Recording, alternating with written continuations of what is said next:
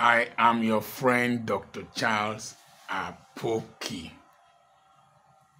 One of the greatest tragedies that has befallen Nigeria and Africans is this hope capital, according to Marcus Ekure, hope capital.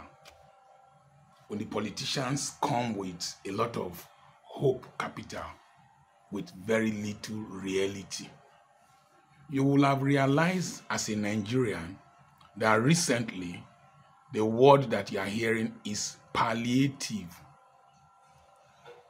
And people are sharing palliatives.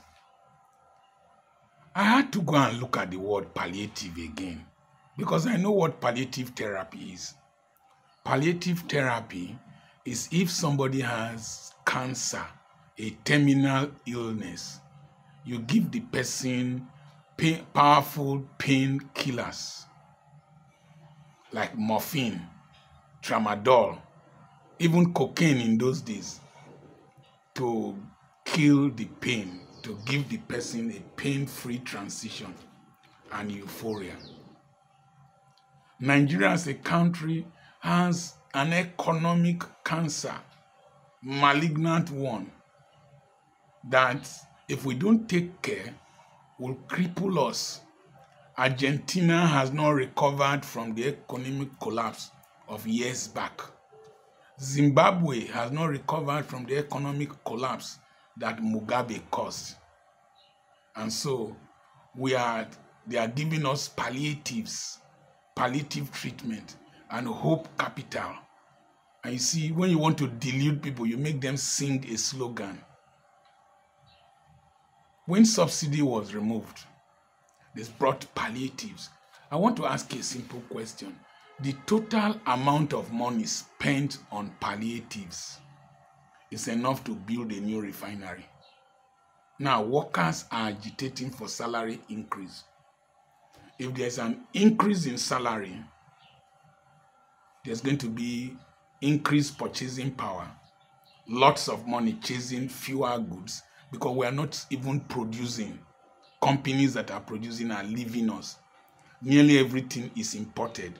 So because we are a consuming nation, and I remember when awards, salary increases came, Udoji Award, Nigerians went on spending spree, the workers. Inflation is going to increase. As inflation will increase, at the same time, because of low returns from oil, low returns from IGRO, low returns from foreign direct investment, salaries will be owed. Another agitation will start. That is the quagmire we find ourselves going around in cycles. Today, this should be June 2nd. I've started receiving messages from ATM prophets. This 6th month is this. June is J for this. U for this. N for this. Who are you trying to deceive? Have you helped yourself? Then you are prophesying to me. You will hear people, they maybe the night before June 1st, they didn't sleep. This next month, yeah, don't go this. That was how they said in January. You are going to sing a new song, 2024. It's an old national anthem they brought for us. That's the new song we are singing now. Africans, in politics, in religion, we are just giving people palliatives, prophecies and promises without telling people processes, principles, procedures for productivity and promotion. You see the peace?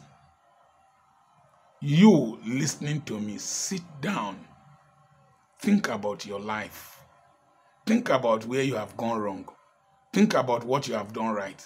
Think about what you need to do right to go to the next level.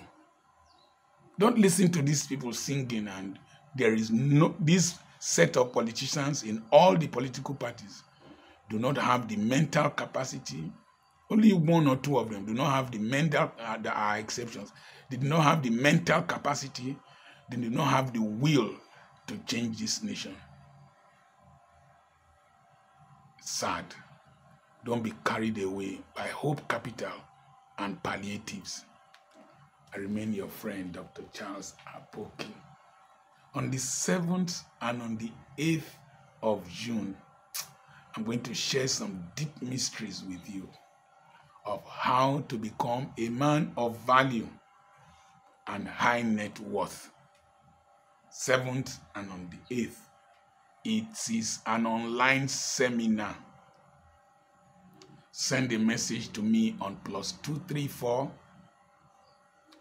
70 52 13 6763, and I will share the flyer to you.